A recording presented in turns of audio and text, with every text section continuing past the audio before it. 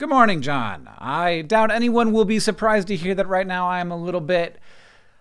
My worry, as you have put it eloquently, is omnidirectional. But there are also pieces of this that I do find encouraging, so I feel like it's probably more productive to talk about that stuff right now. Here are 5 things that I'm finding encouraging right now. 1, if there is ever a time in which we in America will recognize that having most people get their health care through their employer is arbitrary and cruel and ludicrous, this is the moment. 2nd, maybe we are realizing how much work goes into making the world function. I hope maybe after we're done with this that we will appreciate the work done by other people more, whether we are currently being asked to live without it, like as is the case with many teachers and childcare workers, or if we have been asked to imagine what the world would be like without their work, and how much we very much do not want to live in that world. 3rd thing, we are currently, at least for now, listening to expertise. A lot of people who found it like good marketing or politically useful to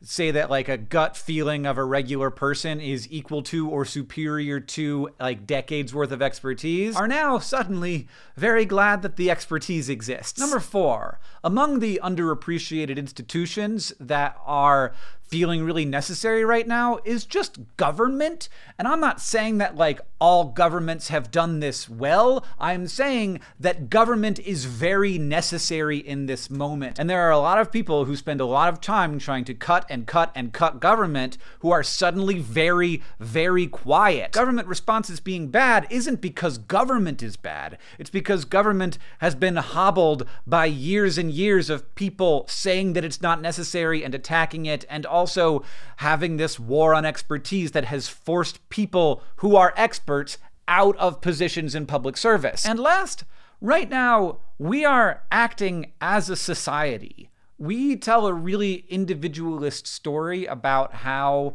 things get done in America. Individualism is a good story. It's empowering, and I think that it does a lot of good, but it's not really a true story. As the saying goes, we live in a society, and right now, we know it. I kind of just realized this while I was making this video, but I think we are in the middle of the largest collective intentional action that has ever been taken. I'm not saying this is good.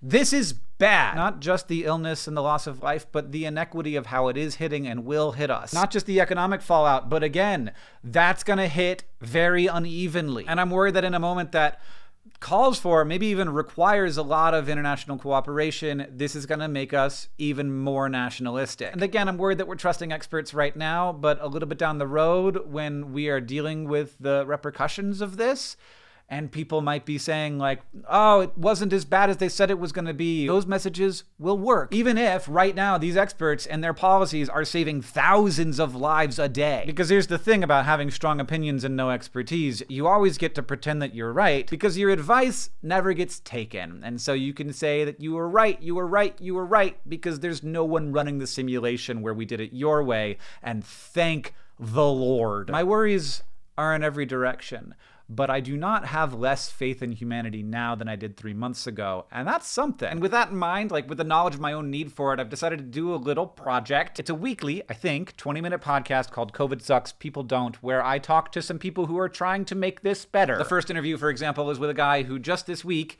got his first injection of an experimental COVID-19 vaccine. He's one of 45 people in the world in that trial, and he is surprisingly chill about it. Links in the description. John, I'll see you on Tuesday.